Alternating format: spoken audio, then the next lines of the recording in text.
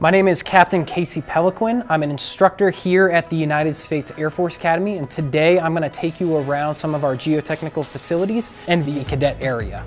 Let's start over here as we go into our main laboratory. Here cadets get a little bit of design experience where it's important to understand the material properties. One of the biggest aspects of geotechnical engineering within the actual Air Force career field is soil classification. We're able to determine what's its best purpose going to be. Is it strong for potentially a roadway, or maybe it's got a low permeability so that we can use it for an earthen dam. Now as we leave Fairchild Hall, we can transition to the cadet area. First we have Mitchell Hall, the dining facility, where we're able to feed 4,000 cadets within the span of 30 minutes, as well as we have the two dorms between Cy John Hall and Vandenberg Hall, where the cadets rotate to a new squadron to get a new perspective, new leadership experiences, and to overall develop as a cadet. Thank you for joining me today as we went through the Air Force Academy.